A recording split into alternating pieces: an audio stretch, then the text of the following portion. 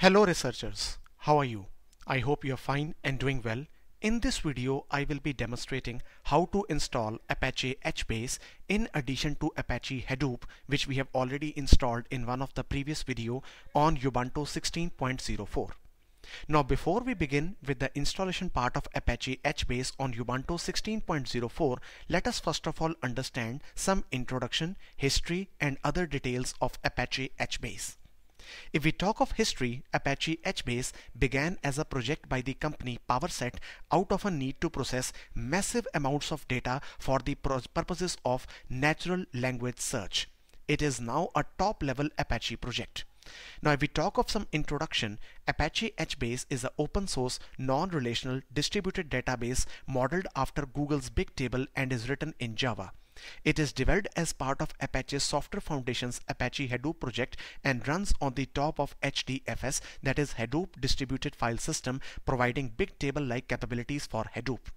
That is, it provides a fault-tolerant way of storing large quantities of sparse data, that is small amounts of information caught within a large collection of empty or unimportant data, such as finding the 50 largest item in a group of 2 billion records or finding the non-zero items representing less than 0.1% of the huge collection. Hbase features compression, in-memory operation and Bloom filters on a pre-column basis as outlined in the original Big Table paper. Tables in Hbase can serve as the input and output for MapReduce jobs run in Hadoop and may be accessed through Java API but through REST, Avro or Thread Gateway APIs. Hbase is a column-oriented key-value data store and has been idolized widely because of its lineage with Hadoop and HDFS. Hbase runs on the top of HDFS and is well suited for faster read and write operations on large datasets with high throughput and low input-output latency. Hbase is not a direct replacement for a classic SQL database. However, Apache Phoenix project provides an outer layer for Hbase as well as JDBC driver that can be integrated with various analytics and business intelligence applications. The Apache Trefordin project provides a SQL query engine with ODBC and JDBC drivers and distributed ACID transaction protection across multiple statements, tables and rows that uses Hbase as a storage engine. Hbase is now serving data-driven websites including Facebook's messaging platform. Unlike relational and traditional databases, Hbase doesn't support SQL scripting. Instead, the equivalent is written in Java, employing similarity with MapReduce application. In parlance of Eric Bever's CAP theorem, Hbase is CP-type system. The developer of Apache Hbase is Apache Software Foundation. The current stable release is version 1.2.4, which was released on 7th November 2016. It is under active development status and it is purely cross-platform, which means it can be even installed on Windows, Linux, on any flavor or even macOS. And the official website, which you can see on the screen of my laptop, is hbase.apache.org, and you can find lots and lots of features, that is linear and modular scalability, script consistent read and write, automatic and configurable shredding of tables, automatic failover support between region servers, convenient base classes for backing Hadoop MapReduce jobs with Apache Hbase tables, easy to use Java API for client access, block cache and Bloom filters for real-time queries, query predicate push down via server-side filters, Thrift Gateway and a RESTful web service that supports XML, protobuf and binary data encoding options, extensible JRuby based shell and support for exporting matrices via Hadoop matrix subsystem to files or Gaglia or via JMX. So if you want to have more additional resource regarding Apache Hbase, you can go to this website, that is cloudera.com. The link will be given downstairs on this video, and it also says Hbase is the architecture of Hbase, compares Hbase with other technology and explains several Hbase use cases and field questions from Chicago Data Summit. And you can even play this video also, and lots of things can also be downloaded from this website. Now let us proceed with the installation part of Apache Hbase. Now before we even proceed, let me tell you how to download the Apache Hbase. So you can find that there is a heading over here, that is download. So you can find there is a link called click here to download Apache Hbase. So what you have to do is to click over here and click on this mirror. You can even go to this etc over there. So you can find over here that is the latest is 1.17, 1.24, Apache Hbase 0.94 or Hbase 1.03 or even stable releases. Whatever you want to download, you can just click over here and you just just have to download this binary.tar.gz file, which is about 104 MB. So I have already downloaded this 1.17 bin.tar.gz, and you can click on this properties. You can find that it is about 103 MB of storage space. So what we have to do is to just copy this Hbase into our VMware machine. So just let us start with the password. You can find all the steps I have written over here. So let us paste first of all the Hbase to my Ubuntu. So you can see that it has been copied to my desktop. Now before I proceed with the installation part of Apache Hbase, let me tell you, before installing Hbase, make sure of the following prerequisite installations. What we have to do is to have Ubuntu 16.04, because I have fully tested it on Ubuntu 16.04 and I find no problem in executing any single command, any single command of Apache Hbase on Ubuntu 16.04. Second is Java 1.8. The third, which is very important, is Hadoop, that is 2.7.0. As you can see that I have already made you install Apache Hadoop in my previous video. I will be also providing you the link of how to install Hadoop below of this video. So let us start with Apache Hbase. So now you can see that what I have done, I have already installed Hadoop on this machine previously, and the same user with my name, that is Anand. So let us have the local user itself. Now the first thing is to restart the SSH service. So what we have to do is to give this command service sshd restart. Because I'm not the root, you have to give the authentication.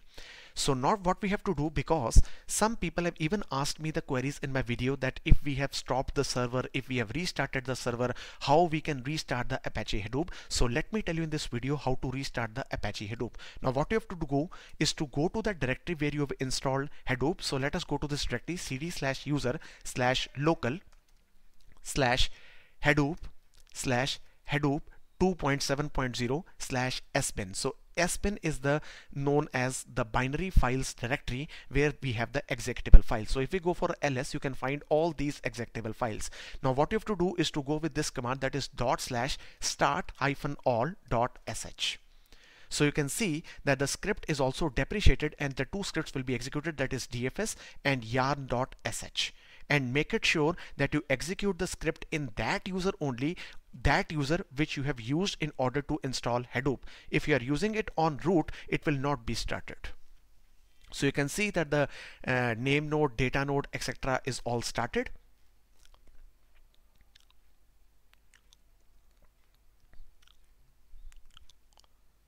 So you can see that secondary name node is also being starting.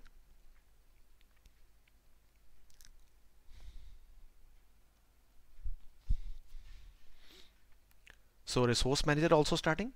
So it has been started. So now what you have to give this command is known as jps. So you can see that everything over here has been started. It means that this machine has properly started Hadoop.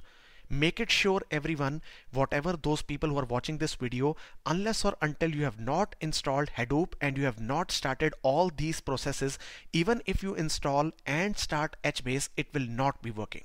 So make it sure that this thing should happen before you start the installation part of Hbase.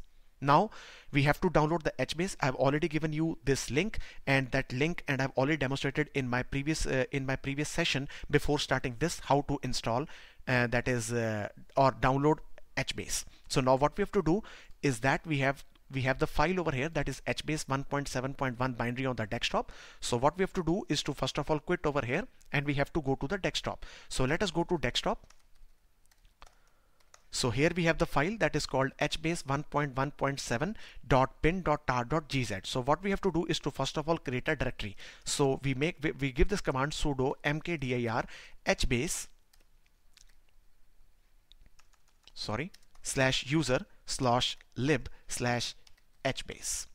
So give the password. So the directory has been created in user/lib/hbase, and now what we have to do is to move this over here. So before we move, we have to just extract the command. So tar space xvf hbase 1.17, the same extension. So let's press enter. So it has been extracted fully. Let me show you the folder after it gets extracted. So lots and lots of jar files, because it is written in Java, it is always jar. So Java archive. So let's clear, let us ls. So there is the folder. So this folder is the main folder on which we are going to work. So let us move this folder to the directory which we have created, that is user/lib/hbase. So let us give this command. Because it's a big command, I will not waste my time over here. So let me paste. So this command will move the hbase, you can see, from this location to this location. Okay, so now what we have to do is to go to that location, that is cd/user/lib/hbase/hbase 1.1.7. So let us press ns. So you can find there are different folders, that is bin, changes, conf, docs, hbase, web apps, legal, lib, lessons.txt, notice and readme. So what we have to do is to go to this conf folder. So cd conf, and now what we have to do is to edit one shell file. So nano is the editor, that is hbase-env.sh. Now over here in this file you have to make 3 changes. So first of all, what you have to do is to go to this line, that is export Java home. So first of all, uncomment it so that you can have it, and there you have to give the extension of Java where it has been installed. So you can give the same extension which I have used in a Hadoop also. So let us copy this and let us paste it. So you can see that it has been pasted. Now what we have to do is to find this, that is region servers. So here is the line. So let us go to this home line and let us uncomment it. And now what we have to do is to give the extension of this line. So let me first of all delete this. And now you have to just copy and paste. So follow steps. If you follow steps, no problem will be there. So Control W, we just go with this following, that is ZK. So this is the line. So go to this and uncomment it only. So don't make any changes over this line. So all thing has been done. So what you have to do is to give Control X, yes, and enter. So the file has been written. Now what we have to do is to edit the bash rc. So give this command nano, this line, dot bash rc. So you can come downstairs and you can find I have already given these things when I have installed Hadoop. So what you have to do is to give these 2 commands, these 2 lines, hbase and home bin, so that we can start. So let us paste it and let me reduce the space between them. So Control X, yes, and press enter. Now what we have to do is to type this command so that everything has been adjusted properly, that is source bash rc. So everything has been adjusted. Now what we have to do is to edit one more file also, that is go to this file, that is nano hbase-site.xml. Same, we have to write the configuration between these 2 configuration files of property index. So here is the everything over here. So everything will be available to you downstairs of this video or to my Facebook like page also. So paste it. So you can even align it or just leave it. So Control X, yes, and press enter. Now we are all set. We can just go to cd double dot and we just go to this bin folder and press enter. And now if we go with this, you can find that there is a file called start-hbase.shell. So what you have to do is to give this command ./start-hbase.sh. So it will be taking some time and it will be starting Hbase. And now your machine is fully compatible to go for any Hbase shell query, etc. over there. So I will be also giving you some commands, how to use some shell commands. So let us type this command, that is jps, and now you can see some more commands are also entered over here. So now let us move to the shell. Let us clear this because we have already given this, that is hbase shell. So give this command. You can find the hbase shell will be started.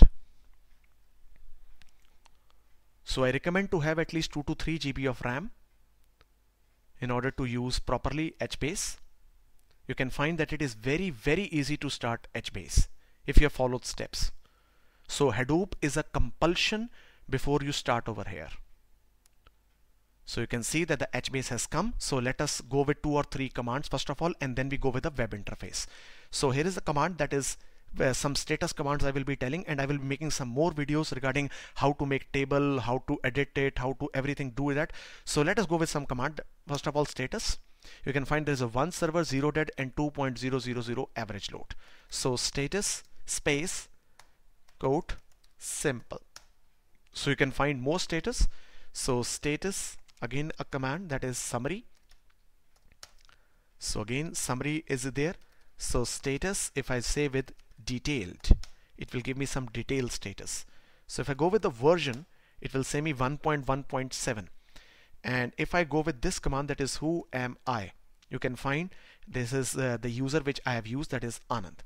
So if you want to go out, you can just go for exit, you can be out. So you can just type the web address also. So let me take the IP address of this machine, that is 192.168.1.38.